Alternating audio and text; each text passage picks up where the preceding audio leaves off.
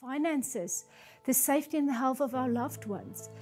And therefore, I would like to give you some pointers on how we can take back control and reduce that anxiety. The first thing you can do is to vaccinate, because that's one of the most important things we can do to make sure that our immune system is able to respond and protect us against serious COVID infection. What you can also do is to keep your immune system healthy, so you can exercise. Drink enough fluids, stay away from alcohol and from substances of abuse, get enough sleep, and spend time with your loved ones instead of looking at social media and the TV with all its negative, overwhelming information that we're getting and all the false information we're getting. And then lastly, if you are struggling with depression, anxiety, distress, grief, or sleeplessness, there are people that can help you. You can contact a psychological counselor, a clinical psychologist, or a psychiatrist, or you can visit your doctor, because mental health matters and mental health problems can be treated. Remember, love protects. Do your part and please vaccinate. Thank you.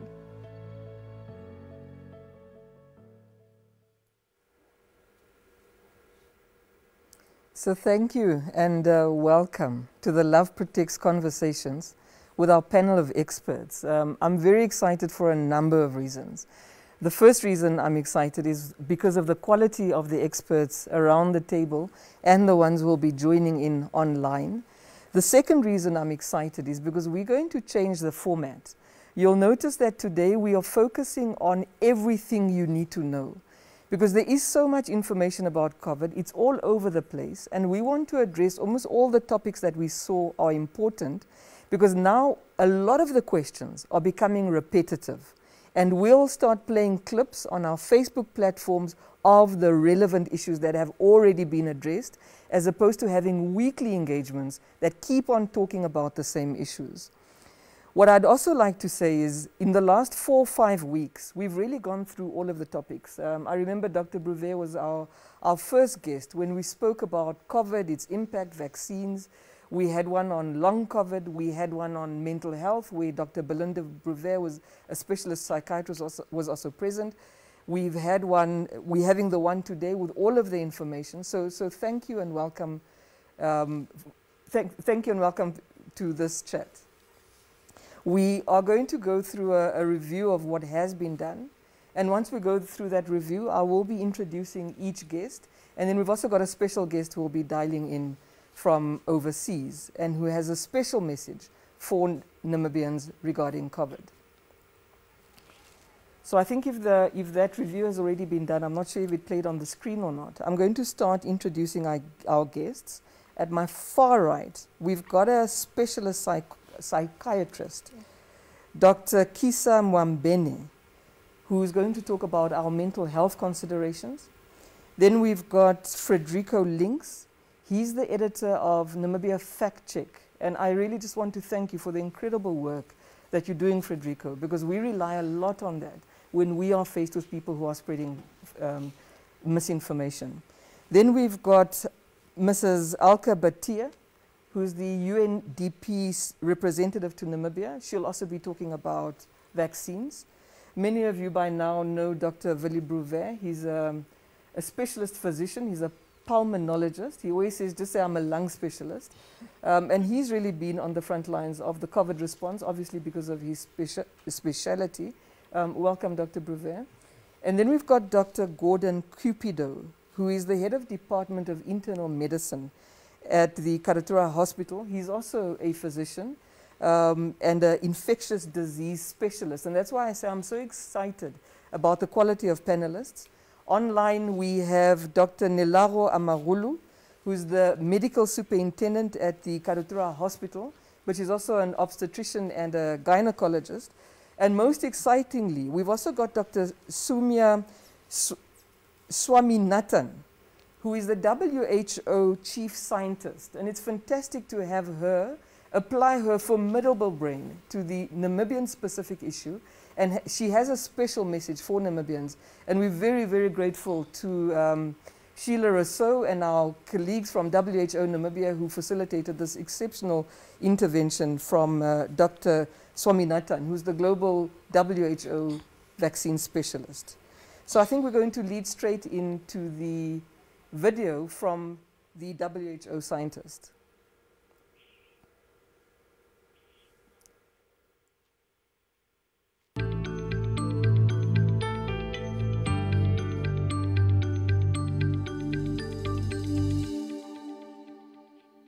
Greetings from the World Health Organization. I'm Dr. Soumya Swaminathan, the Chief Scientist, and it gives me great pleasure to be with you today. And my special thanks to the First Lady, Madame Monica Gingos, for inviting me to participate in this wonderful dialogue called Love Protects. I think it's such a wonderful theme because this COVID pandemic has taught us one thing, and that is that we're all in it together.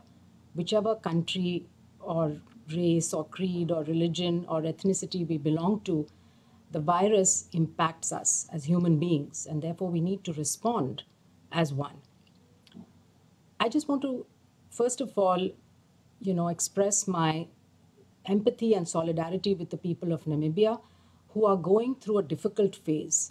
And you're not alone. Many, many countries in the world, in different regions of the world, in fact, WHO has observed that in 5 out of 6 WHO regions, cases are increasing, and many countries are facing third waves, fourth waves. And that's because of a few reasons. The first one is that we have this new variant, the Delta variant of this virus. As we all know, this virus is very clever. It keeps on mutating and changing itself. It keeps evolving because it wants to get fitter. It wants to become stronger and more transmissible. And this Delta variant is definitely more infectious than the previous ones. So previously, one infected person could infect 2 or 3 people. Now, one infected person can infect 8 people. And this is why the virus is spreading so rapidly. It's spreading through families and communities, and why it's so important for us to be even more careful and take all the precautions that we know help. So maintaining a distance from another person of at least 3 feet really helps. Having a face covering, a mask on, which covers the nose and mouth properly. And if everyone wears that, it can have a huge impact. And one thing I'd like to say is that till you get the vaccine into your arm, the mask is the best vaccine that you have. So please keep masks on, whether you're coughing or not coughing, or you feel perfectly well. Even if you're vaccinated, please do keep your masks on, especially when you're with a lot of other people, especially when you're indoors with poor ventilation, and especially if you cannot maintain that distancing. We know that in many countries that people cannot maintain physical distancing because of the way in which we live and in the way in which our societies are constructed. So mask can help protect us, and it can be ordinary cloth mask. It has to be clean, it should be washed, and it should be handled carefully, not soiled, not thrown here or there, and certainly no exchange of masks between people. So we all need to do that because the Delta variant will find every opportunity really to infect us if we allow it to. Secondly, it's the adherence to these measures. We're all tired. We've been doing this for more than a year and a half now, and it's very difficult to continue to adhere to these measures. But please, we need to for some more time. If you're feeling well, please don't go out, stay at home, get tested, and try to stay isolated as much as possible for the first week to 10 days. And we know it's a respiratory virus, that's how it spreads. So we have to make sure that we have good ventilation in our homes, keep the doors and windows open, and any meetings that need to be held, have them outdoors where you can be a little more spaced out and where there's fresh air, which is much better than being indoors with a lot of people, especially in a confined setting. The third reason are the public health and social measures. Many governments, have had to relax them because of economic compulsions. So we need to find a balance between having those regulations and rules in place where we are trying to avoid people from mixing. Certainly, mass gatherings should be avoided, and any activities which are not essential activities should be avoided at this stage because Namibia is going through currently a crisis with a huge increase in cases compared to the population. We find that the numbers of cases are increasing, and when the numbers increase, deaths will also increase, unfortunately, because health systems get completely overwhelmed, and there's only so much that doctors and nurses can do, and there's only so much place in the hospitals and in the ICUs, and there's only so many oxygen cylinders, ventilators, etc. available. So we need to make sure we're not filling up the hospitals. One thing we've seen is that in countries like Namibia, majority of people who are infected are young. So they're between 20 and 49 years of age. And that's a good thing in a way, because young people are less likely to get ill. And data that we've seen from many African countries suggests that a lot of people have been infected without knowing that they've been infected.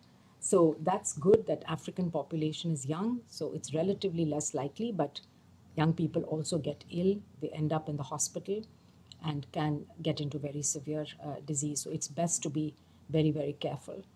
And finally, it's about vaccination. That's what's going to protect us in the long run. It's wonderful that we have so many vaccines that are so effective and safe at preventing COVID, severe disease and infection. So vaccines will help countries, communities, people, all of us to come out of this pandemic. We need to speed up vaccination as much as possible.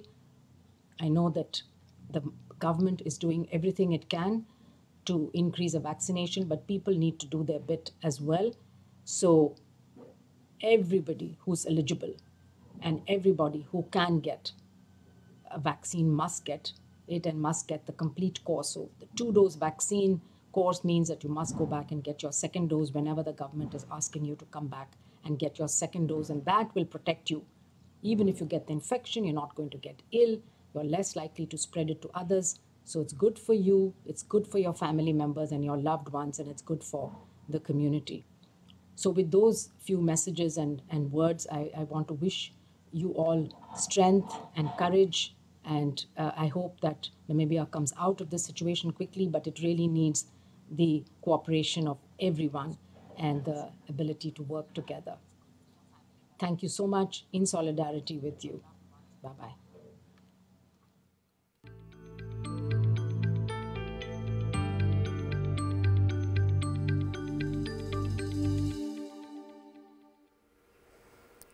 So we really appreciate the solidarity of Dr. Swaminathan and the WHO for what we're currently going through in relation to our third term. It was fantastic to hear observations, particularly on young people. But it's also going to be fantastic to hear the observations of this incredible panel of experts. And each one is going to take about 3 minutes to just go through what their professional observations have been. I can see Dr. Cupido is looking away and hoping that I don't start with him. So Dr. Cupido, I read your cue. So I'll start on my right-hand side with Dr. Mwambene, and then we'll go through this way. Just a highlight of your key observations. Okay. Generally, I can say with COVID-19, when it comes now to issue of mental well-being of individuals, there is a lot of fear, a lot of worries when it comes now to COVID-19. So this has created a lot of anxieties within our communities. There is a lot of fear when it comes to fear of getting the infection. And then because of that, people, they have a lot of anxiety. And when it comes now to anxiety, because there's a stress, then develop anxiety. This lead now to weakening the immune system. And by doing that, now it made this somebody more prone or more vulnerable now to get the infection. And also for those who have already got infection, there's a fear of dying, fear of death, fear of leaving the loved one, especially the children, the spouse, the parents. You know, so this fear also create anxiety. And this anxiety, as I said earlier, it's keep on weakening the immune system. And by doing so, then it complicates even the outcome of the disease. And some, they can have overlap of the symptoms. When now they develop a full-blown anxiety. Anxiety is a mental disorder, but it has the symptoms that mimic the physical disorders. And overlap of these symptoms really complicates the picture of the COVID now to the patient who is now suffering from the COVID. Like the symptoms like anxiety can have symptoms like headache, which COVID also has headache. Anxiety can have symptoms of chest pain, chest tightness, shortness of breath, which also COVID has all those symptoms. Anxiety can have symptoms of general body weakness, which also anxiety have those symptoms. So you find that the more anxious they are, they go into developing now a full-blown of anxiety. Now they have also the really physical condition, which is COVID. Now the symptoms overlap, and this complicate the picture of the COVID-19 and keep on weakening the immune system and lead to poor progress of the disease. Yeah. Thank you. And the relationship between anxiety, fear, and COVID is fascinating. So thank you for sharing that. And we'll move to Frederico Links, who's the editor of Namibia Fact Check, and he's going to take us through his high-level observations about the trends that he's noticing on misinformation. Yeah. And I think I'll sort of use as an entry point the whole anxiety and fear issue. I mean, that's exactly what is driving a lot of the disinformation and the misinformation around COVID-19, around the vaccines at the moment. And that's what the disinformation, the people who create this sort of content, that's what they count, the anti-vaxxer movements and so on. And I mean, it was anxiety and fear. If you remember the young woman in Walvis Bay early last year who committed suicide because of the conspiracy theory that 5G was causing COVID-19, and she thought this tower outside her window was a 5G tower, even though we don't have 5G technology in Namibia at the moment. And then she committed suicide. Now, I mean, there was mental illness, I think a history of mental illness there, but it was also anxiety that fed her mental illness, being cooped up, because it was the early part of our that first lockdown and so on. And really how we can lessen anxiety and fear. I mean, Dr. Brevet, who spoke in that opening clip, very aptly pointed out, you know, for a lot of us, the information overload is problematic. Yeah. So we need really to switch off, to step away from social media. But people aren't doing that. People are doom scrolling, what they call doom scrolling. You're always on your social media feeds, and you're always encountering this information. It's confusing. It's what the World Health Organization labeled the infodemic in February last year already, when we already started seeing this flood, this tide of information, a lot of it confusing, a lot of it true, a lot of it false, accompanying the pandemic as it went global. Around the beginning of last year, sort of from January, February, it started going global out of China. And this, as the pandemic went, so did this flood of information.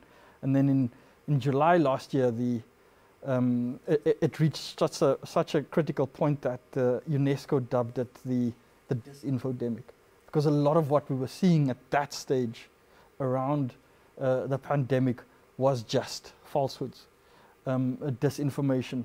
The information space, the COVID-19 information space, had become so polluted that it has at this stage become so hard for people to discern between what is true and what is false. And I mean, at that point, we started talking about how do we address this, not just within the disinformation research space, within the fact-checking community, the global fact-checking community. How do we address this? And I mean, it's clear that fact-checking can only go so far. Health communication really needs to step into this space, and global health authorities largely missed the step there. Local health authorities largely missed that opportunity. And I mean, my takeaway at the end of the day is that we need health authorities, we need governments to step into this information space when we have emergencies, crises such as health emergencies, such as the COVID-19 health emergency, with comprehensive information. The information has to be clear. It has to be consistent, the messaging, and it has to be continuous. So we need to step into this space, communicating consistently, clearly, comprehensively about the facts of what's happening, what the interventions are, why we have these interventions. There needs to be a great deal of transparency around what's happening. And I think this is the lesson that comes out of this going forward. If we find ourselves in a situation like this again, that we actually are informationally and communicationally prepared to deal with the emergency, because this has become not just a health crisis, it's a communication crisis. It's a trust crisis which has developed from the communication crisis. It's a trust crisis in health authorities, in governments, in authoritative sources of any kind. And that's what the situation COVID-19 has now become. People don't believe anybody anymore. You know? And I think you have a valid point. I think we've got a number of pandemics, but the disinformation, the trust levels, the communication crises and reactions are teaching us lessons for the future of how to deal with crises. But at least there's a vaccine for COVID-19, but there's no vaccine for disinformation. And maybe what the vaccine you're proposing is more proactive and consistent engagement of filling these gaps of information that people fill with misinformation and disinformation. And that leads us to Mrs. Batia, the UNDP representative to Namibia, who's going to speak to us on a high-level basis about vaccines, about their effectiveness and all the questions that are coming around vaccines, and also just what are the key points that you'd like to highlight from the get-go? Thank you. And a lot of what I would have said was already said by Dr. Swaminathan. And I mean, this is a message which I think bears repeating all the time, that firstly, vaccines are very critical in building your immunity to the virus. And vaccines are not something new. I mean, people are treating it. We've been vaccinated from childhood, right? We've managed to eradicate such severe diseases like polio and smallpox, etc., with vaccines. So this is not something, and from birth you are given, you're always given a vaccine. So it becomes a little bit confusing or bewildering to understand why people are so hesitant to take something which builds your immunity, which is so safe, which is effective, which prevents serious illness and death. And very importantly, this vaccine, if you are vaccinated, you not only protect yourself, but all your loved ones as well, right? You are not transmitting any of the virus. You put a stop to the virus going ahead. And this is why there is, I mean, medical science has made such amazing advances. We have this medical research technologies, we have different vaccines, and all of these vaccines are considered safe. No matter, it's not one over the other. The best is whichever vaccine is available, go get that. And just coming back from you in terms of the infodemic and the misinformation, exactly. Why would you, I mean, I question it like that. Why would anybody not want to protect his or her life and that of his loved ones? Why would you deliberately go in the face of these validated factual statements which are being made? Why is that fear again? And that probably comes up from your point in terms of providing that information. If whoever wants to know something, go to the exact source, get that correct information, and then let's take it from there. And that's how we come in also, because it's about, first and foremost, it's about protecting your lives and the livelihoods. You cannot continue with your livelihood, you cannot continue with your daily activities if you are unwell or infected, or you develop that kind of a weakness. So the vaccines are the ones which will inject that memory. I mean, there is a, I'm not a doctor in that sense to do that, but this is the way it starts your immune system, develops that memory in your cells to fight off the virus and therefore halt the spread of the virus. So, that is how we are coming into the picture in terms of how we can do our part in spreading correct information, in supporting people to do the right thing. And that's the paradox. There's something that's causing fear and anxiety. The vaccine is a clear path out of that fear, anxiety, and destruction being caused by the virus. But because of the trust deficit, we don't trust the vaccine, which is the only solution. So that's a quick summary of where we are as people. And luckily, we've got the frontliners here who deal with the patients, with the consequences. So Dr. Brewer, maybe you've got some points you'd like to add. No, I think, I mean, if we look where we've come from the start in, March last year, where we had our first cases, initially hoping that we would be able to curb the spread and protect our community, to the current wave where we're seeing the massively high numbers of patients being admitted, the frustration of having patients outside that you can't get into a hospital, and the high numbers of deaths. It as a frontline worker, I think it's a difficult period for all of us. And then also adding on that, the frustration of the misinformation that we're sitting with, and the fact that we have a preventative measure in that we can vaccinate. I mean, we've come from where our initial aim was to slow the spread, to flatten the curves, for two reasons. One, to protect our healthcare system, and also to buy time so that we can get something like a vaccine. And initially we were so effective in that, and we were flattening the curve and we were slowing the spread. And then unfortunately we somehow dropped the ball as a community, and then we sit with this rampant community spread and the death that's affecting us all. I mean, all our everybody knows somebody lost a loved one, and it's difficult. And I think we have to look at ways that we can improve our current situation and prevent it from happening in future, because I think we have to look forward and say, how can we improve?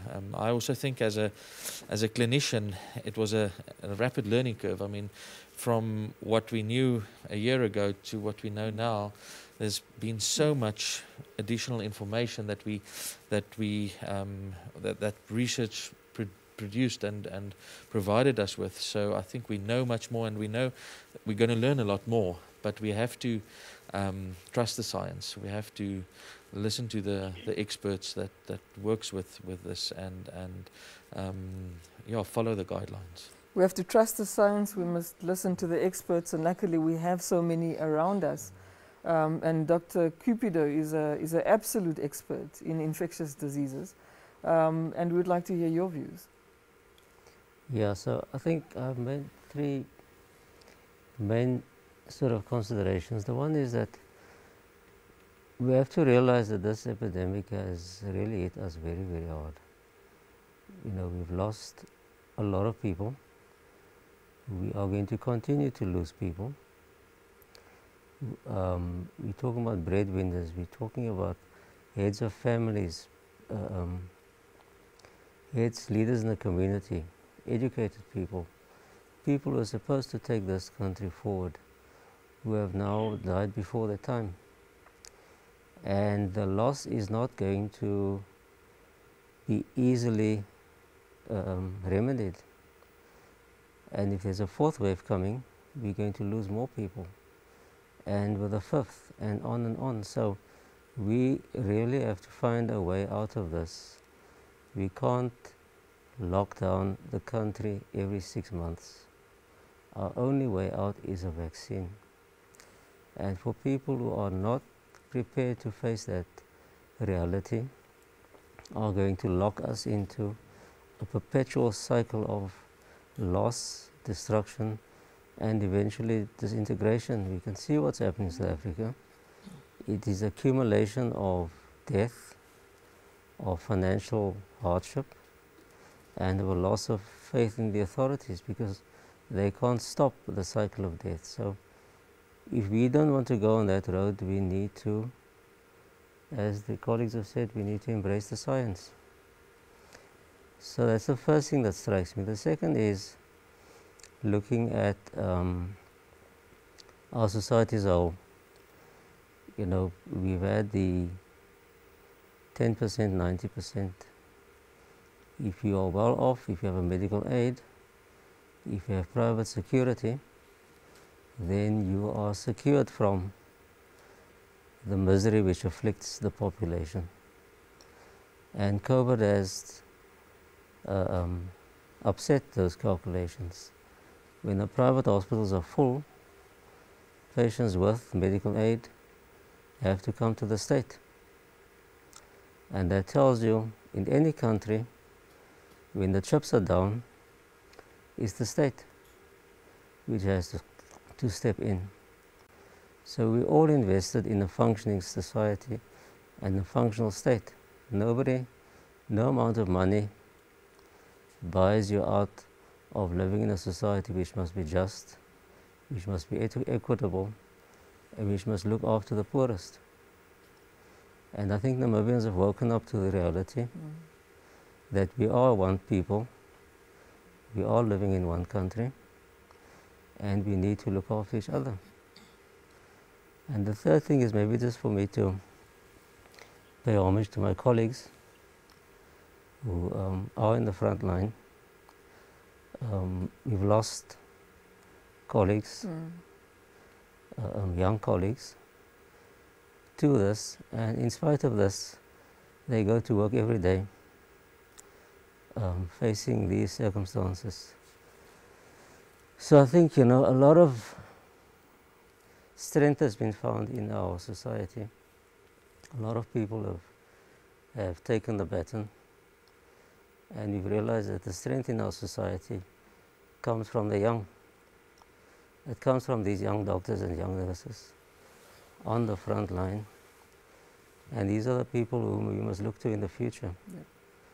I think we must stop celebrating the old.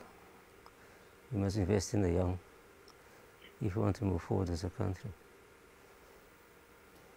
Thank you, Dr. Cupido. But you say something that's important, that we can't continue with a cycle of lockdowns every 6 months.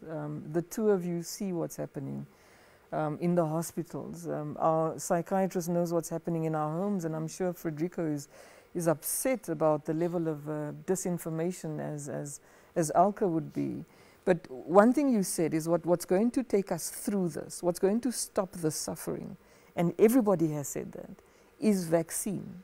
But because we don't trust each other, we are resisting the only solution.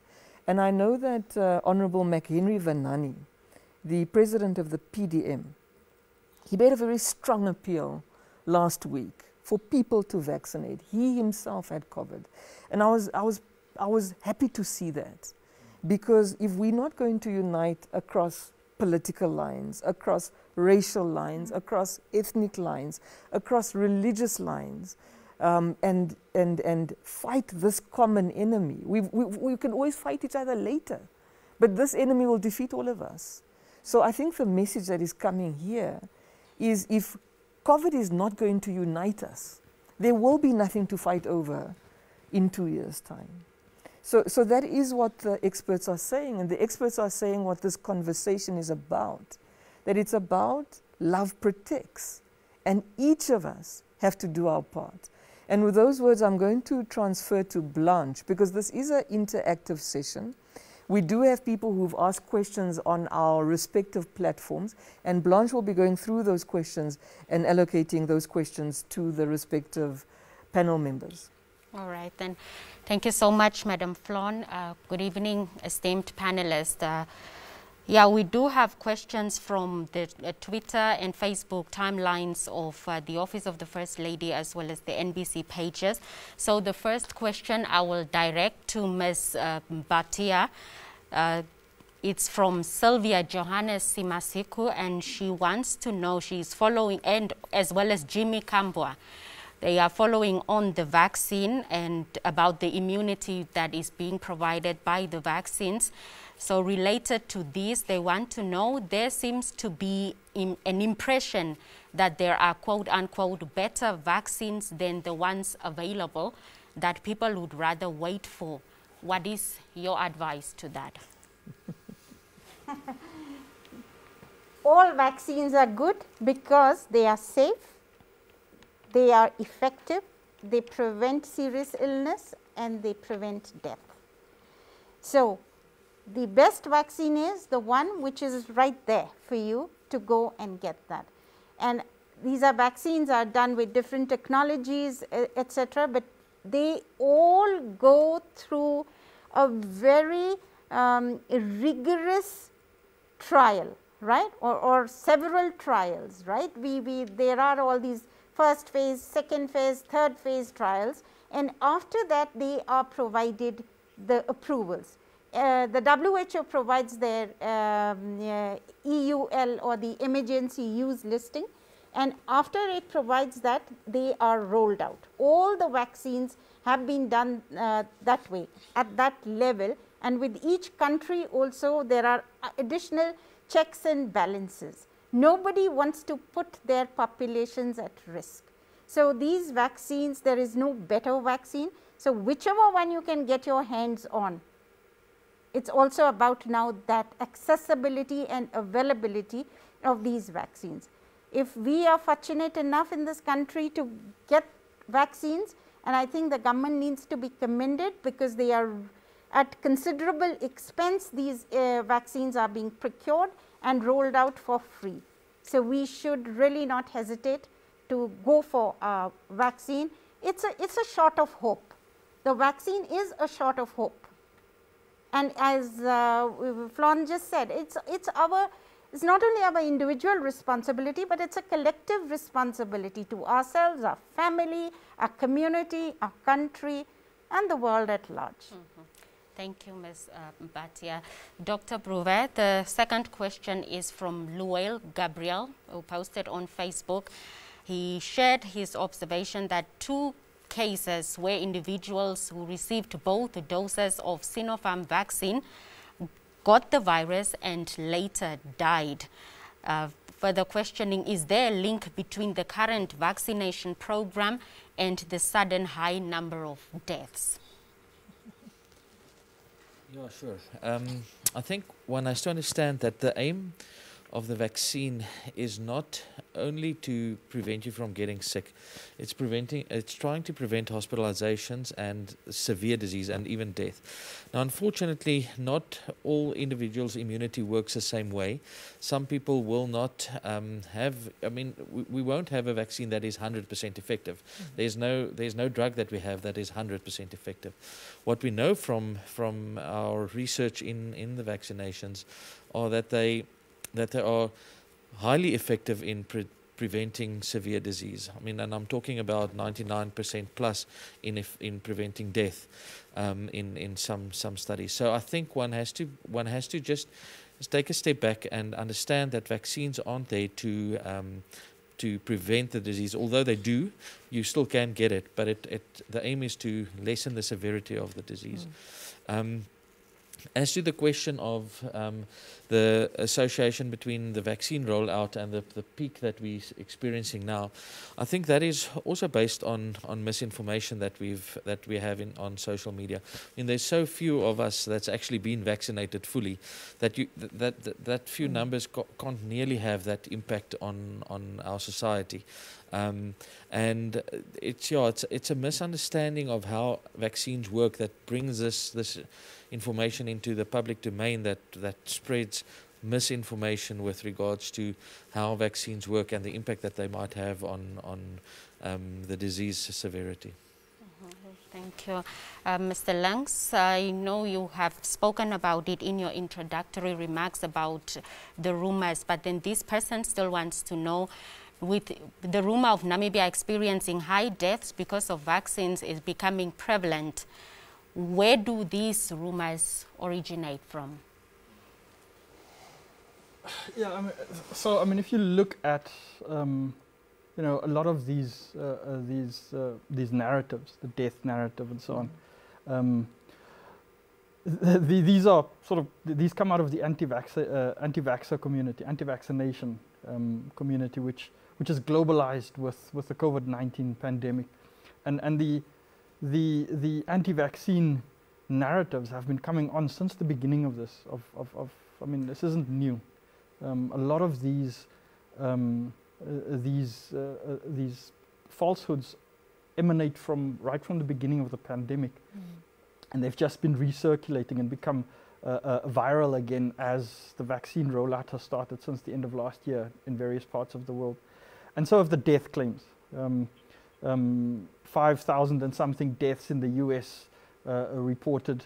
But if you look at what the US CDC says about these deaths, I mean, none of them have been linked to any of the vaccines. We've had claims about deaths in other parts of the world. We now have figures here in Namibia with large followings on social media claiming that people are dying because of the vaccines. But the numbers don't bear that out if you look at the numbers. I mean, 130,000 people vaccinated. We've got 2,000 something deaths. None of the deaths linked to, at this point in time, to the vaccines. So there's no massive die-off taking place in this country of people vaccinated. 130,000 people, you know, is, we do see the deaths of people who've been vaccinated, but as Dr. Prouvé said, I mean, there are factors there that play a role in those deaths. If you look at some of them, somebody who's 73 years old, comorbidities, you know, underlying health problems. So you're looking at somebody with an immune system which is severely compromised, and this person, there isn't much a vaccine is going to do for somebody like that. You know, the vaccine is supposed to help your immune system, but when you're with age, our immune systems deteriorate. So, and now you've got diseases and illnesses on top of that. So, you know, people, you know, these things are so. If you just step back and take a look at these things, you sort of realize what's happening. But you know, a lot of this this death narrative comes from this internationalized anti-vaccine movement, and it's disturbing that people are so quick to believe, you know, just anonymous posts, voice notes, posts on especially WhatsApp. I mean, WhatsApp has just become totally polluted. And you know, you don't know how to get people away from it. I mean, I'm as a fact checker, as somebody who tries to share factual information on the various social media platforms that as an initiative that we operate on. You know, it's disheartening. It's disappointing to see a lot of this, and certainly it's not true. You know, we don't see the die-offs. We don't see the mass deaths that people are claiming. And I mean, I think I'm taking too long, but I just want to point out something. You know, if you look at these claims, so they were supposed to be when we started the vaccination process in March, this drive, the claim was from one of these people who were sharing this, spreading around this information. People don't take it at Karatura Hospital. A lot of the people there now dying are people who've been vaccinated. And then the people who were vaccinated didn't die off in these massive numbers. Now it's become, you know, if the people who are vaccinated will die in 2 years. And now even, I mean, I've now also seen, you know, the people who got vaccinated will die in 5 years. So the lie is being adapted because it's not happening what these people are saying. The lie is being adapted to fit the circumstances. There weren't mass deaths when people were vaccinated, so now we have to adapt the lie to say people will die in 2 years' time. People will die in 5 years' time. So, I mean, people need to be aware of this. This is what's busy happening. This is disinformation. It's being adapted. It's being, you know, sort of fit to the circumstances. But people keep on falling for it, which is where the question mark for me is. Why do people keep on falling for this sort of thing? Well, you spoke about the WhatsApp groups. Dr. Mwambene, This person wants to know, or first stated that fake news is also starting to affect people's relationships. So how can we stop our loved ones from posting fake news and pushing misinformation onto family WhatsApp groups, as it always starts arguments? Okay, thank you for the question. I think my fellow panelists, they've spoken a lot about the misinformation. And this is true in the media, and especially in the WhatsApp group, as if the question is directed. A lot of misinformation have been circulating in there. And this misinformation, it started when the pandemic started. So there was a misinformation about the coronavirus, and now there's a lot of misinformation about the COVID-19, and a lot of misinformation about the vaccination against now coronavirus. So with the coronavirus, they talk about a lot, like it has been made, the target is to decrease population in the world, and especially to kill a lot of Africans. So this circulated that way. And when it comes now to COVID-19 disease also, COVID-19, a lot of misinformation now, it was like, this is not the real disease, it's something that has been made. So this fear and fake information about that affect a lot of people. And especially so those people who have got less access to the real information or the factual information are the majority that are really affected with whatever little they get from the WhatsApp media. And now, like with the vaccine, as my fellow panelists have already said, they are talking about if you'll be vaccinated against coronavirus, your body will turn into magnet. I remember when I was vaccinated, my colleague came and then started to put a coin at my shoulder there where I was vaccinated. Then I was like, what? I didn't know what is going on. They said, no, you've heard that if you are vaccinated, then your body will turn into magnet.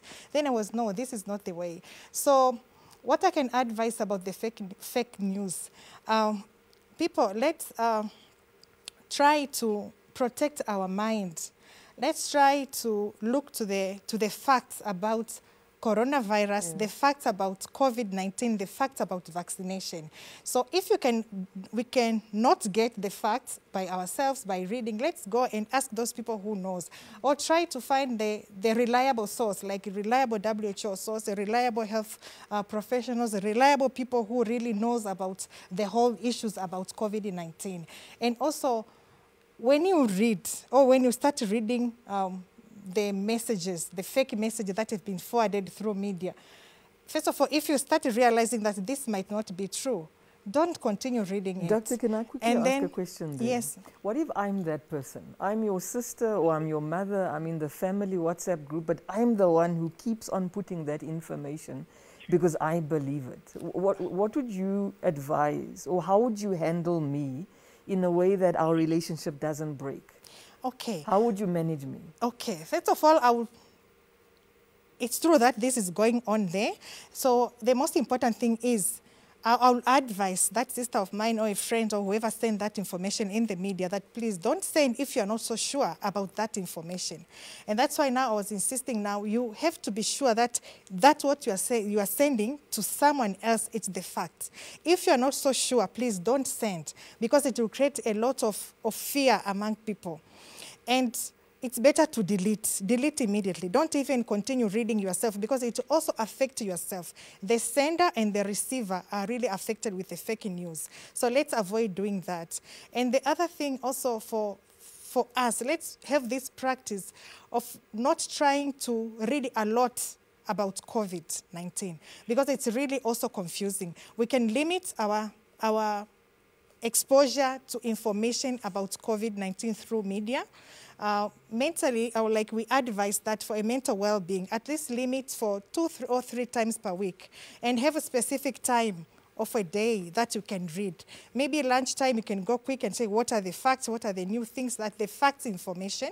So you limit yourself. Limit yourself towards the end of the day, because some of the people, they develop now problem of sleeping because of reading the information that is really confusing. So let's abide of that. Let us limit ourselves on the time that we are focusing or exposing ourselves to the information about COVID, which is not factual. And let's try to be more, try to find out what are the really facts about the COVID-19. If you don't know, you better ask. Yeah. If you're not so sure, please don't forward the information. And especially for those, especially our parents, our old patients, who they don't know, they can trust. If the child go to the parents, send the information, tell them about the COVID-19, and the parents, they don't have much exposure about the factual information about COVID-19, this really will affect. So let's try to practice this. Don't forward any information. We are tempted to forward, but please not forward all the information that you get from your cell phone or your Instagram or where. Don't forward. Forward only the information that you are sure of. It's better to ask to be sure before you forward or before you communicate the information with the loved one. Thank you. Well, thank you so much, Dr. Cupido. Ronel van Wyk on Facebook wants to know what can we do to strengthen our bodies before taking the jab, especially when dealing with underlying factors? So, if one has a specific immunosuppressive illness, let's say you're on medication that depresses the immune system, then it's probably best to have your health practitioner advise you as to how to optimize that treatment regimen for you to be able to respond to the vaccine. The vaccine itself is safe, and the vaccine itself will not cause disease in 99+ patients who receive it. So the question should be, how do I maximize, I suppose, my response to? Now, I think in two parts. One is in the time of that we are now, in a third wave, probably one should get the vaccine without delay, because the risk of optimizing yourself prior to the vaccine is outweighed by the chance that you will get the virus before you get the vaccine. So if you haven't had the vaccine and if you have an opportunity to get the vaccine, then I would say, unless you've got really urgent health concerns, you should get the vaccine ASAP. In terms of optimizing prior, do the things that you normally should do. Stop smoking, lose weight, stop taking alcohol, and try to make sure that your blood pressure, your sugar, all of those things are well controlled. Okay, but there is no reason not to take the vaccine. Thank you, Doctor. Dr. Brewer, there's a brief question here for you, again from the same person. I'm due for my second shot of AstraZeneca. Will the vaccine still work if I get the shot later than the date scheduled? Yeah, the short answer is yes, it will work. And fortunately with AstraZeneca, we actually know if there is a delay in the administration of your second dose, if that interval is longer, it actually works better. So it's not a necessarily a bad thing to delay it by a few weeks. So yes, the vaccine will still work. Sinopharm, we don't know. We don't have as much information on specifically the delay. Probably it will still work. Remember, Sinopharm is a dead virus. It's an inactivated virus. So giving it 2 weeks later or 3 weeks later shouldn't, but with AstraZeneca at least, we do know that a delay is actually beneficial. So as with Sinopharm, we don't have that data, but probably it will still be effective. And that was important because the Sinopharm lands on Saturday, so I don't think people are too much out of their time frame. And then we were told this morning by the Minister of Health that they expect AstraZeneca towards the end of next week, or at least within the next 2 weeks. So it's good to hear that it actually improves the response, even if it's delayed, because I know many people are concerned it might have a detrimental effect, and what you're saying is the opposite is true. It has a positive effect. All right then. Dr. Cupido, the question is on the increasing number of home deaths. What are some of the practical steps that people can follow when a loved one experiences severe disease and is unable to receive medical care in a hospital? So that's a bit of a difficult one, because severe disease by definition means you should be treated in a hospital. I think what people should try to preempt someone deteriorating to the point that they need emergency admission. In other words, so particularly people who are at risk for developing severe disease and who develop symptoms or have had a positive contact should be monitored closely. If one can afford an oxygen measuring probe, then that is probably the best case, and this is something which you can buy at pharmacies. You place it on your finger and it actually measures the amount of oxygen in your blood. The normal value would be above 94%, but acceptable above 90%. So this is one thing that you could do. But the second thing is, I think if somebody starts experiencing shortness of breath on walking, that is already a sign that that person is not well. That is as far as the lungs goes. So I think three things. If someone's at risk for development of disease, monitor them closely. If you can buy what we call a pulse oximeter, then do so. But if you can't, then I think, and the person starts developing shortness of breath on walking or on daily activities, take that person to a health facility. Do not try to manage severe COVID at home. Don't try to steam. Don't try unauthorized medications.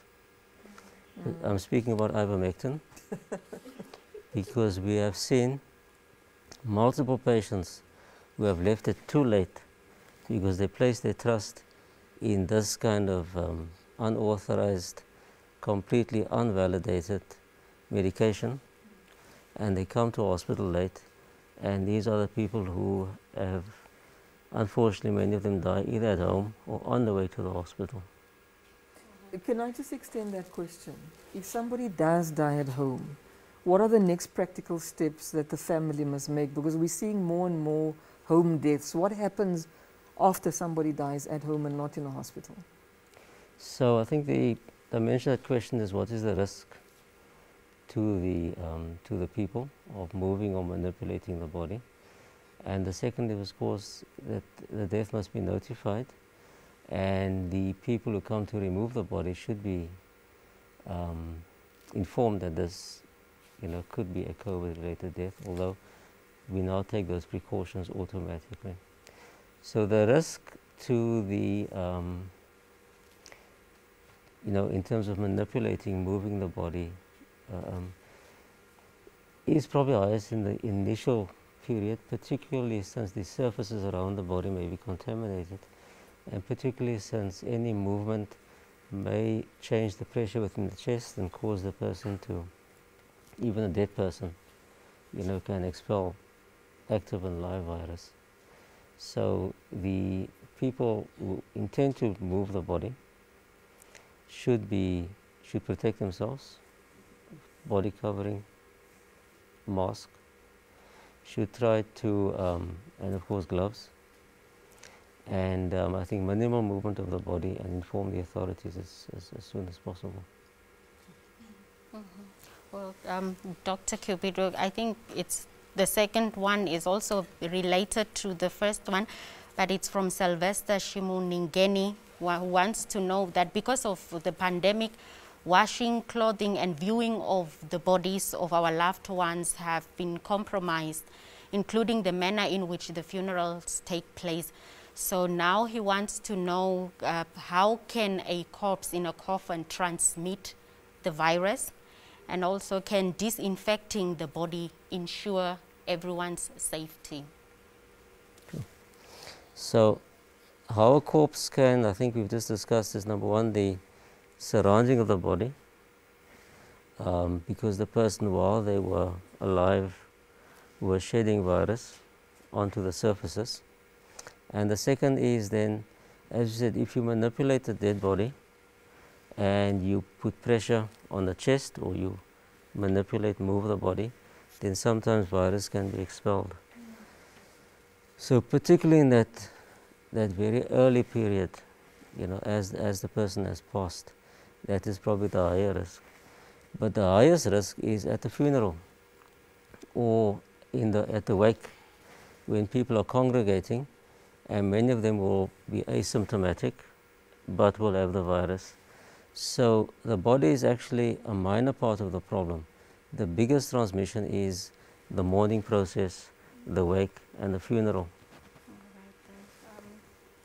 Producer Tutu, for us to have Dr. Amagulu on standby, but while we are getting the doctor online, I have questions here, who is also for Dr. Mwambene. This person wants to know, because of COVID-19 pandemic, more people are experiencing mental health challenges. What are some of the health trends that you have observed, as well as the advice that you can give as a result of the pandemic? Okay, thank you. What I've observed as the mental health trend now because of the COVID-19, I would like to categorize maybe into 3 major groups. On the patient trends, on the health care providers trend, as well as on in the community. On the patients, I've experienced that post-COVID-19, people, they've developed mental health complications that they didn't have before. Like I've attended 2 patients who they've developed cognitive impairment, including poor concentration, poor memory. Some have slowness in the thinking, speech problems post-COVID-19. And this has been so, and some of the research that have been done, especially there's one ongoing research in Canada by Vox Neuro, they've confirmed that this is a post-COVID-19 complication that is now increasing, and the impact is delaying. It can take even 1 year, 2 years. Some patients, it can have permanent one, but they say with time, with a proper intervention and rehabilitation, they can recover from that. But that is the trend, and I've already seen in 2 patients that I've been attending. And the other thing also on mental health impact of COVID-19 that I've also observed, that patients who have developed a new onset of depression and anxiety, which they didn't have before the COVID-19. And this also has been proven that this also is a manifestation of the functional abnormalities of COVID-19, functional brain abnormalities of COVID-19, that the imaging of patients who develop a new onset depression, anxiety, also even psychosis, including a lot of visual hallucination post-COVID-19. So that is the trend also in terms of the patient. As I said earlier, also a lot of the anxieties. And also among children, also I've seen the children with behavioral problems, behavioral changes, behavioral abnormalities. And I have already even seen a patient, a child who is 11 years old with a suicidal ideation because of the loss of the parents. Now the orphans are increasing. And that one was double orphan, like both parents have died within a period of 2 weeks. So that boy developed a suicidality, wanted to kill himself because of that loss of the parents. So that's, in nutshell, I can say on the patient side. But also on the health care providers, this has been really affected the mental well-being of us healthcare providers. A lot of nurses and doctors and other healthcare providers, they have a lot of burnout. They're in a lot of stressful situation. There are other call me and crying. They say, doctor, we cannot go on like this anymore. And this is because they've been exposed with a lot of patients who are dying. This is not normal. We know at the hospital patients somehow in a one way or another they were dying, but the trend that is going on now, a lot of patients are dying, which is also, healthcare providers also, they are human beings, they have emotions. So seeing every day patients are dying, they're trying to do their best to save their lives, but at the end of the day, patients are dying. Breaking news to the family for the death of the loved one, this really affecting the healthcare providers. So this also is the trend that I've seen, increasing number of healthcare providers with anxiety. There's one who came 2 days ago, came to my office, said, doctor, I want to quit. I don't want to be a doctor anymore. And she was really crying, saying, no, I cannot handle this situation anymore. So this is a trend that has been going on, a lot of burnout among healthcare providers, which really complicates to mental health complications, including depression. And the other trend now in the community, as I said earlier, there's a lot of anxieties in the community, and this affects both elder people and the children. There's a lot that is going on among the children with the lockdown, not going to school, limitation of to go to play, meeting friends. So this also contributed to mental health complication as the trend after COVID-19 or going on with the COVID-19. So my advice now, how to prevent or how to deal with this situation. First of all, what I can say, we have to take care of ourselves. And self-care including both the care of your mind, the care of your mental, and the care of your physical, not only like physical well-being, but also your mind. What are you thinking about COVID-19? What are you hearing about COVID-19? What are you believing about COVID-19? We need to purify what we put in our mind and what we believe about the COVID-19 in our mind. And as I said earlier, if you don't know or you are not so sure about COVID-19, you better ask and have the real information, which will keep you at least away from the fear. But also, I have also to advocate the issue of seeking help. Where you think that you cannot handle situation by your own, please seek help, whether it's within the family or friend network or professional help. Especially, I have to insist on professional help. I know there's a lot of stigma about mental health or contacting psychologists, psychiatrists, or any mental health provider. But really, during this time of COVID-19, a lot of people are suffering from mental health complications, and they are keeping to themselves because of this stigma. Please seek help, come to us, say what is bothering you so that we can help you. Also, let's learn how to develop the good coping strategies. Let's not cope by using drugs like alcohol or other substances, because this will make more harm to our immune system, to our mental well-being, even to our physical health. So the good coping strategies is also very important. At workplace also I can insist, or I can ask, or I can request the managers, the supervisors, whoever is the leader at workplace, really let us have concern with the mental well-being of our staff, our juniors, colleagues. Let's help each other. If you see your colleague at work is not doing so well, let's offer support. And the leaders also, when someone feels like he cannot handle, she cannot handle, maybe she suffered a lot from the loss of loved one, or there's something that a sick person, let's offer help and let's try to understand that, because the mental well-being at workplace is very, very important. And sometimes if you find someone is vulnerable, let's try also to, if it's possible, it's applicable at that particular nature of work, let's try to, I cannot say recycle, but at least move from high-risk area to lower-risk area, so that to kind of distressing the situation. Let's now, someone who is vulnerable, already experienced stress, cannot handle the situation, also keep on working on a higher risk area. I can also give the example, there's a doctor who was working in a COVID ICU and was really tormented with the situation at the COVID ICU.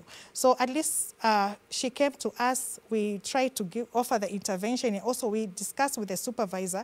The supervisor was very understanding. Then she moved from that high risk area to another area that at least she's able now to cope. So these are the things also we need to consider.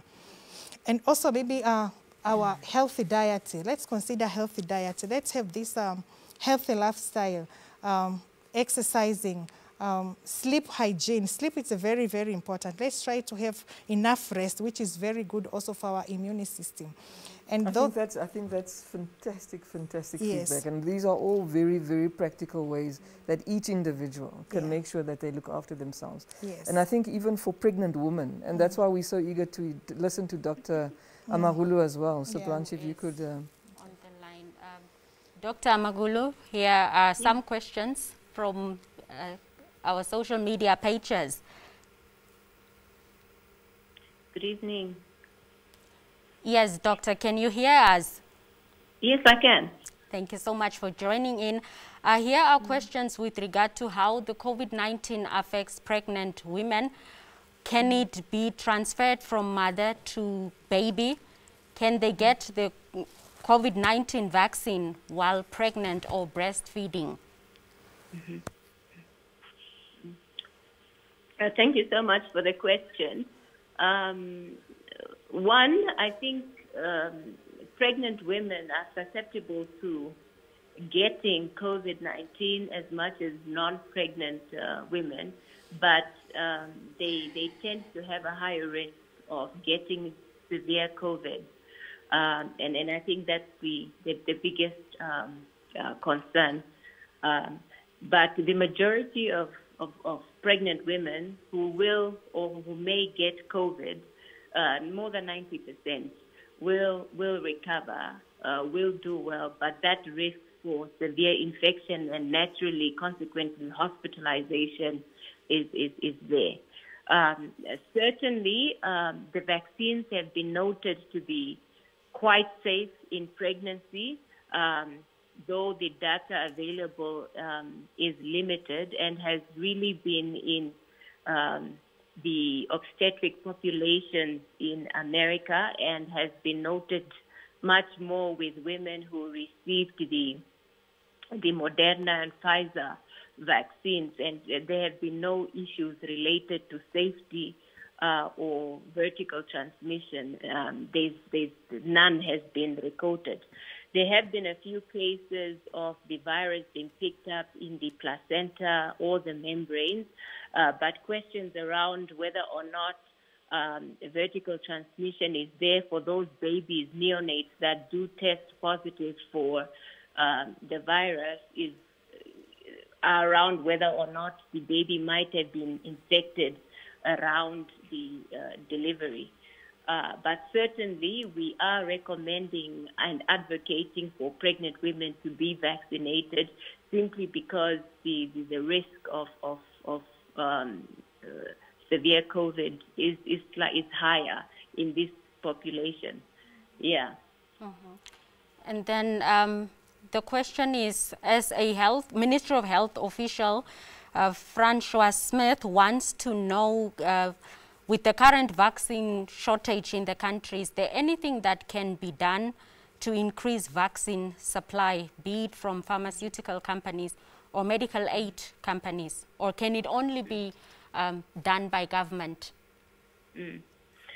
Certainly, government is not only the only one that is providing. Well, currently, government has been the only one providing vaccines, but I think a public notice went out towards the end of March, I think the 31st of March, that allows wholesalers and distributors to bring in vaccines from reputable sources to increase what is available in country and to distribute it. And I think there were guidelines as to these private providers, what they would need to have in place in terms of providing and distributing these vaccines. So the question is, yes, private providers can bring in vaccines into the country, and there's an official notice to that effect. And just before I hand over to the First Lady. Can we skip that and rather give Dr. Marulu a chance to give her final wrap-up about what her key points are before we go into everybody else, rather than going to another question for her? Okay, then. And then we can start with her and then move through the panel. Fran, can you just repeat that question, please? So, so there was a question, but it's already been asked around variants. And I think what I'm trying to get right, Dr. Marulu, is we're going to start wrapping up, and I'm going to give every panelist 2 minutes just to wrap up their high points. And I'd really like to start with you. My high points really are pregnant women, because I'm an obstetrician, should get vaccinated. Obviously, we want to maximize immunity simply because this population is at high risk of severe COVID. We've seen the cases. They don't do so well. Even the progression of the disease tends to worsen in pregnant women than in non-pregnant women. So I'm highly recommending pregnant women getting vaccinated. Clearly, though the data is limited on safety and whatnot, what is available is quite reassuring that these vaccines are safe. That is one. So pregnant women should be vaccinated. Even breastfeeding ones should get vaccinated. That's the strongest thing. And I think the other appeal is with the high rising numbers of deaths in the community, people dying at home, it's an indication that for some reason there's a fear of coming to health facilities to seek care. And we really want to say we are here for you. Please come. And you'll have better chances, especially as indicated by Dr. Kipido, when symptoms of severity are setting in. Difficulty when walking, difficulty when doing daily activities of life are setting in for those that are being managed as outpatients. Please come to hospital. So, of course, clearly we are not winning on that score. All right, then, Madam First Lady, with the remaining few minutes, the floor is yours. Excellent, thank you. And I think I'll start with the doctors to just finish off where Nelaro started. We've got exactly 10 minutes left, so I think it's 2 minutes each panelist. Dr. Cupido, and you've got a fantastic bedside manner. You've got this calming voice. But if you could speak just a bit louder. Yeah, so I would say thank you, First Lady. Yes, we're all in this together, and we need to protect ourselves, protect each other, which means wear your mask, socially distance, don't go to gatherings, sanitize where you can, and above all, get yourself vaccinated. You know, we are not going to get out of this thing piecemeal. We're not going to get out of this thing one by one. We can't have our cake and eat it. We're either all in or we're all out. So please do what you can, not just for yourself, but for everybody else as well. Otherwise, this hell will just continue. And we'll be sitting, if we're lucky, at the same place next year, talking about the same things, but with a much smaller audience. Sure. I want to repeat that. If we're sitting talking about the same things next year, we'll have a much smaller audience. I think that's a stark reminder about what we're facing. Dr. Brewer? Yeah, I would also like to start off with thanking you, FLON, for this initiative, because I think if we look where we started 6 weeks ago, at the rise of a pandemic, I think one can also have a bit of hope. We're starting to see now in the hospitals that the bed occupancy is coming down, the new referrals is coming down. So we are managing. I mean, we're getting things right. And I think as a message, I would like to add on to what Gordon just said, is that we're all in this together. We have to trust the science. We have the opportunity to prevent progression of this, and we have this opportunity, and we should take it. I mean, as a population, we should really stand together and remember that love protects, and we need to protect each other by taking the vaccine and trusting the science. Yes. And how we can protect you guys who are doctors is by vaccinating. So you and your families are protected, but that you don't have to see this carnage in your hospitals every day. Yeah, we don't want to do this. I mean, I think if you ask any of the doctors working on the front line, we never thought we're going to be in a situation. Studying as a lung specialist, not in my wildest dreams thought I'm going to be working in a pandemic with a primary respiratory disease. So we don't want to be here, and we would like to ask the community to do their best to curb this disease. Thank you, Doctor. And thank both of you, because I know that you have such a long patient list of people that you are looking after. I'm sure your phones are ringing with your critical care patients. So for you to take time out to come and do this, I don't know how to thank you. So thank you, and everybody else. And Alka? Yeah, thank you, and thank you for having us here today. I think this has been an excellent session, and I'm so happy to be part of it. But before that, it's not only thanking these doctors who have actually laid their lives out on the line, but all our healthcare workers, no matter what. And I mean, this is the kind of a feeling we should have, to see to how we protect our own brothers, sisters, friends, family, everybody, and that's why vaccination is so very important. One other thing I would just like to add, people talk about livelihoods, we don't want lockdowns, we don't want, yes, we don't want lockdowns, we don't want economies shut, we are suffering. Vaccine hesitancy, vaccine delays, accessibility of vaccines is causing African countries a loss of $14 billion a month. These are our preliminary estimates. I mean, can we afford to continue like this? Don't we want our tourism to open up?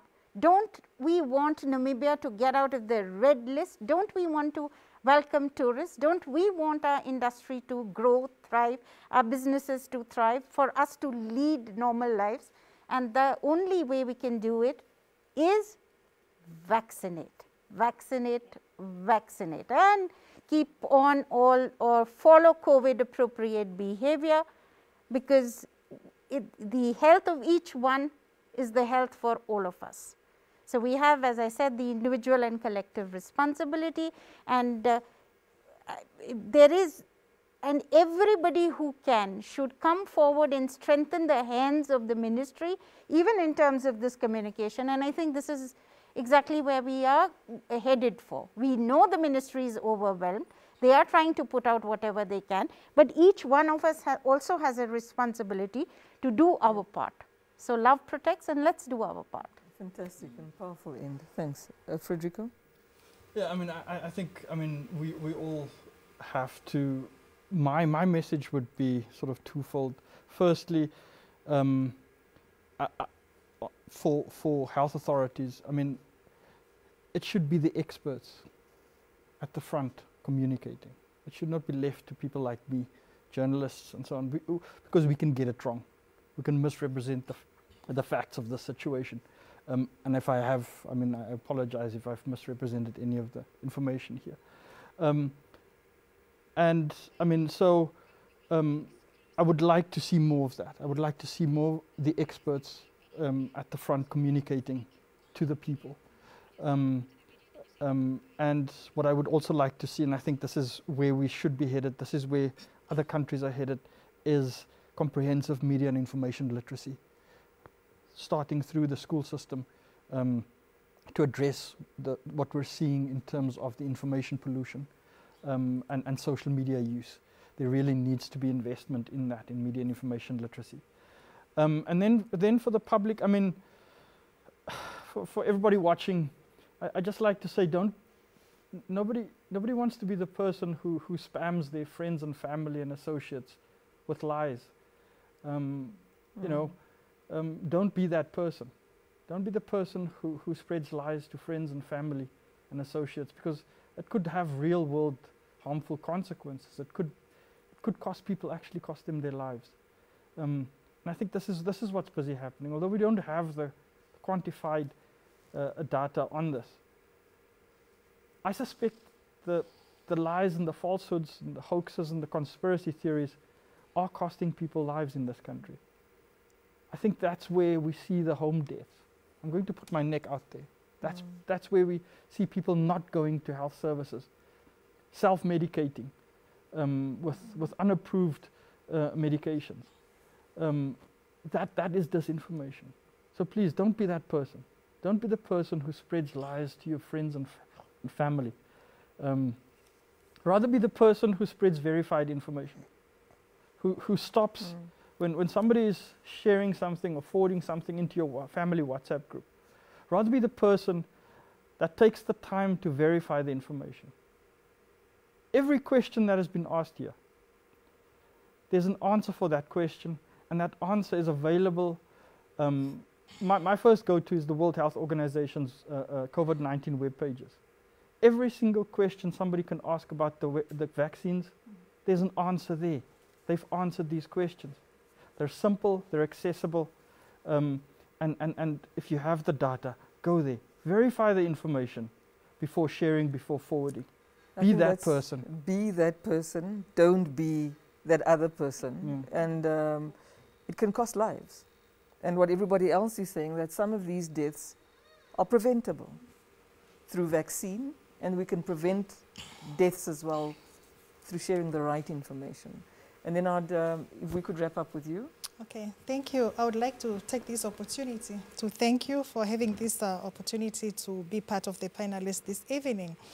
And I would like to say that I I'm so glad that I've been able to share about the mental health and COVID-19. And maybe to wrap up, I have to say that mental health and COVID-19, there is I can say a chicken and egg phenomena, whereby mental health can lead to risk for someone to acquire infection of COVID-19 by maybe not be able to understand, to comprehend, or to abide to the rules and regulations for how to prevent themselves from getting the corona infection and having COVID-19.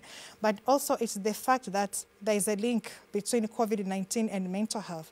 And this can either be direct or indirectly through the psychological issues and poor coping skills about the whole issue of COVID-19.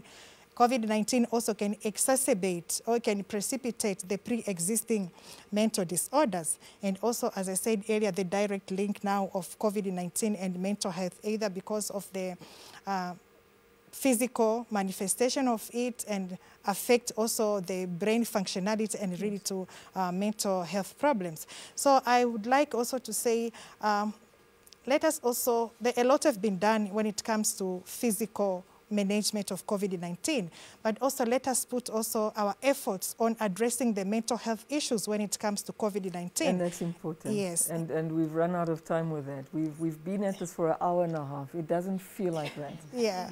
And all I can say is thank you to each one of you. It's Thank been you. such an exceptional platform to hear each one of your expertise. And I agree with Frederico. We must listen to the experts. You know exactly what's happening. I want to thank Dr. Swaminathan from WHO. I want to thank each and every one of you and everybody who's participated on this platform. We're taking it fully Facebook from now. We're not going to be doing the NBC live sessions. So I want to take this opportunity to thank NBC for just fantastically and professionally managing these Love Protect conversations. Blanche, you're a superstar. I don't know how to thank you for the manner that you've engaged this. And to all of the other experts that have been part of this panel, thank you very much. There's so many of you, I can't mention you by names. And in 2 weeks' time, we'll have a Facebook Live. It won't be live on NBC, where we'll be dealing with some of the issues around the economy. Later, we'll talk about how it impacts people with HIV, and then we'll have a youth town hall. So the programs will continue, just not on NBC. And thank you to you, the viewers, for your many questions, for your engagement. We're very grateful. Love protects. Okay, thank you. Thank you. I'm grateful. Dumelang Manamibia a mantle Lina Lame ke Mpho Slinger. Ke morulaganyi wa mananeo a botsogo mo lefapheng la botsogo. Mo Namibia mogare wa COVID-19 ke matshosetsi go batho botlhe mo lefatsheng go akaretsa nna le wena.